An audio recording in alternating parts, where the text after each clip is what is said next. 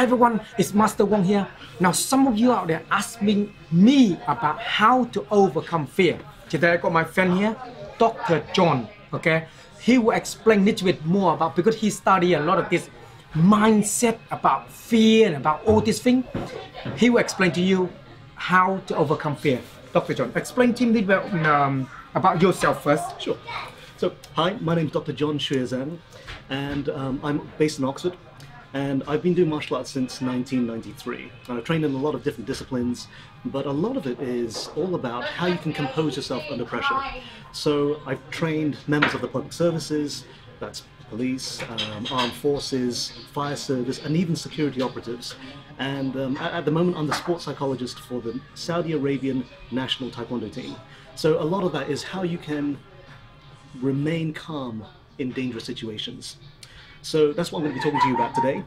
Now, fear is very much, it's like when we're faced with a very dangerous situation. It could be dangerous, or it could be Something you don't know. Yeah, something you don't know. It could be exam results, or I'm about to take an exam, or I'm about to ask a girl out on a date.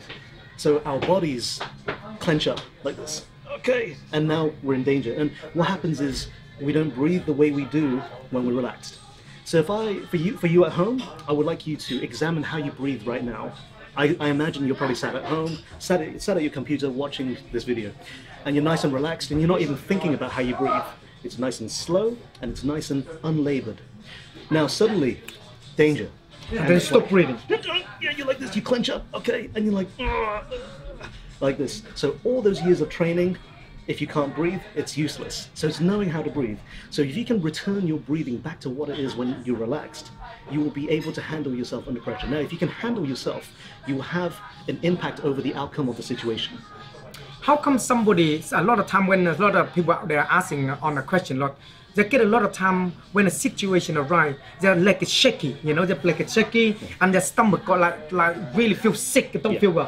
Why this kind of thing happened to them? Why it's happened? It's all about your nervous system and your sympathetic nervous system. So that's fight or flight.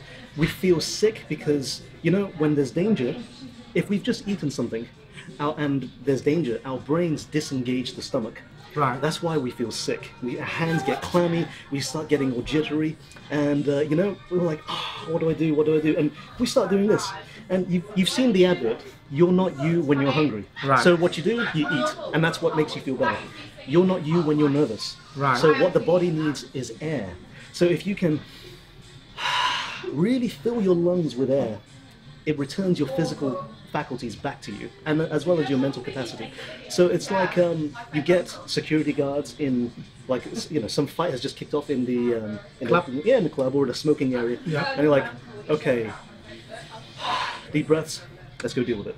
Now you've trained to deal with the situation. Now what you have to do is regulate your breathing so that you can actually go and handle the situation. Right. So what about if somebody engage in a combat, okay? And they're training all the time, breathing training, because you don't breathe, you can't train anyway. So certainly, if something like that happen and they stop breathing, why do they stop breathing? Why does that happen? You know, a lot of it is if you and me are fighting, I might have my own agenda. I have a game plan. Right. My plan is to do this, this, this, and this. Right. But then it doesn't work. Right. If it doesn't work, fear. Okay, this is not working. Now I'm a bit nervous. So everything that I train for, if maybe I do a few combinations on you, and it don't work. It doesn't work. Yeah. Okay, now I'm back to square one. Now what about my training? Okay, now you're coming towards me. I haven't prepared for this. Boom, boom, boom, boom, boom, and you start clenching up again. Then you start getting a bit nervous, and then you're able to beat me more easily because I've already defeated myself because I've lost. I'm not breathing anymore. Right. If I stay calm, it's a completely different game. And I think a calm martial artist is, I think they go hand in hand. You know, if you get a fighter that's overly aggressive, you know, eventually they run out of breathing, and then someone who's got better fitness than them, someone who can breathe better, they can overcome them. So what do you advise if somebody asks you this question, what is few key things that they need to learn to overcome this, to understand? What is the few things you can give them some tip on it? Well, first thing is to stay safe, I would say, is, you know what? keep your awareness about you, okay? Awareness is your best friend, you know, making sure you are aware of who's around you and what's about.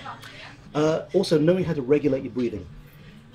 Learning how to just control how you breathe, so you breathe the way you do when you're relaxed. So this lesson now, start out home, learn to show them one nice breathing. Yeah. So can you tell them to breathe deep in, yeah? Absolutely. And then nicely breathe down. Is it breathe down from the chest or down chin? You know what? Down. All the way down. And then just regulate them. So if somebody want to learn this kind of breathing, how many that need to do in to make themselves feel calm again? 5 breathing breath or as long as it takes. As long as it takes. You want to really exaggerate the breathing as well. So you know, if I'm doing a security job and it's actually very dangerous, you know, what it looks like to my face when there's danger is, all right, fine, let's go do it. It looks as if I'm fed up of it, but when in actual fact I'm calming myself down. Now, you can do all the physical training in the world. However, if you can't breathe, then it's useless. It's useless. You know, it's like so if I'm holding this stance, you know, the strong one in training is like this. No, suddenly I'm nervous, shaking now. Okay, I'm not breathing. I'm clenching up. I'm a big guy. I weigh 17.5 stones. My body needs a lot of oxygen, so I need to make sure that I'm breathing right. You know. So if you're small, it doesn't matter. I think the most important thing is that you take in those deep breaths and you're very aware of what's happening around you, and only then will your training come into place. So that's what is it. I got my friend here, Dr. John here, and he will doing more. I will ask more questions. Did you want to ask any more questions I just asked? And I will ask him to answer some of the questions. Now, do you understand? Fighting is different, okay? And Wu and everything else take so many in consider and skill of you when you apply to it, okay? Now, when you start to Wu, you shit yourself. This is very natural because your training don't kick in, don't planning for this situation. So that's what is it. So if you like this kind of thing here, then subscribe to me before your enemy do. Otherwise, you fear and they're gonna go around you and mess you up. So, anything else to say? No, thank you very much. Thank you, Master Wong. Easy man, and take it easy, and we'll put some more information about this. Out, people.